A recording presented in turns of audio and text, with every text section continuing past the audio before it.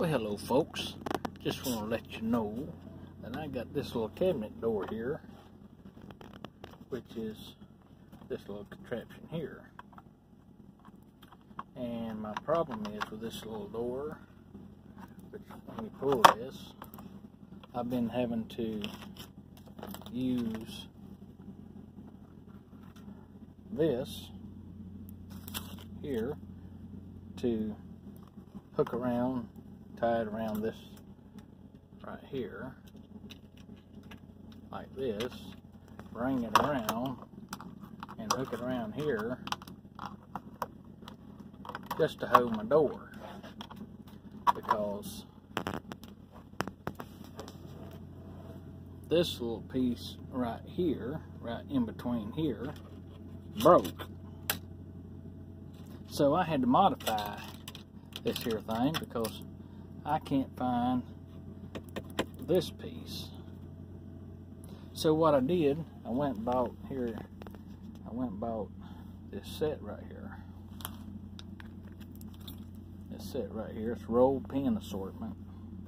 And I said, well, these have got, I thought maybe I could get one small enough like this and slide it over under here in between this open space here, but unfortunately it won't fit here in between here for this to catch and close like that.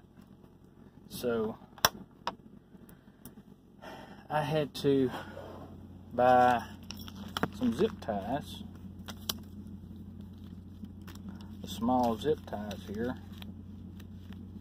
This is the 5-inch zip ties, real small ones, real small,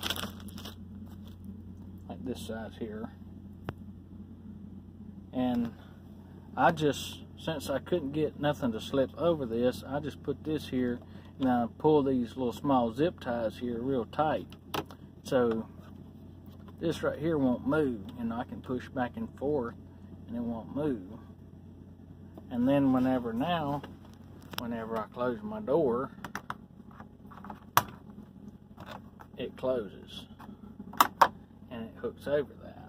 So if you ever have that problem, get you some of these. This is only $6 here at $6.35 here. I'm right here across the street from Harbor Freight, but you might have some of these at home. But that's what I did. I just put that there so it hold that door. Got my lights hanging up back there. But this right here is a good thing if you have this problem and you can't find this right here, you know, a solution for this, then you're gonna may have to go with this option here or get something to fit right in there, like a piece of round piece of wood or something. But you know, it has to be tough. That's why I use this. And it closed. So that's what I'm looking for. Well, that's all for that, folks. Hope you enjoyed the video. And this right here is for the cabinet door lock.